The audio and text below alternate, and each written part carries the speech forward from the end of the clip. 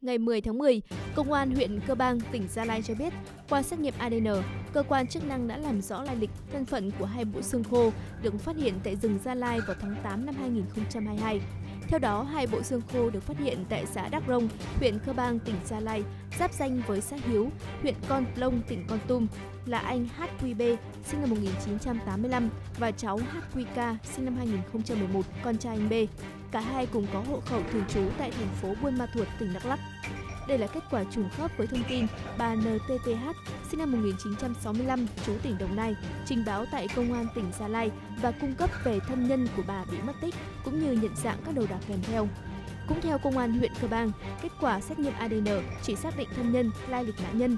Về nguyên nhân tử vong, do nội tạng các nạn nhân đã phân hủy nên chưa thể xác định được. Cơ quan chức năng đã thông báo kết quả đến gia đình nạn nhân và gia đình có nguyện vọng xây dựng phần mộ tại nơi đã chôn cất các nạn nhân ở nghĩa trang huyện Kbang. Trước đó vào ngày 22 tháng 8, một số người dân đi hái măng trong rừng thuộc địa giới hành chính xã Đắk Rông, huyện Kbang, giáp ranh với xã Hiếu, huyện Con Plong, tỉnh Con Tum, đã phát hiện hai thi thể nói trên nên trình báo cơ quan chức năng. Tiếp nhận tin báo, lực lượng chức năng tỉnh Gia Lai đã nhanh chóng tiếp cận hiện trường làm rõ vụ việc. Tại hiện trường, lực lượng chức năng xác định các thi thể đã phân hủy hoàn toàn, chỉ còn bộ xương khô, quần áo đã mục nát.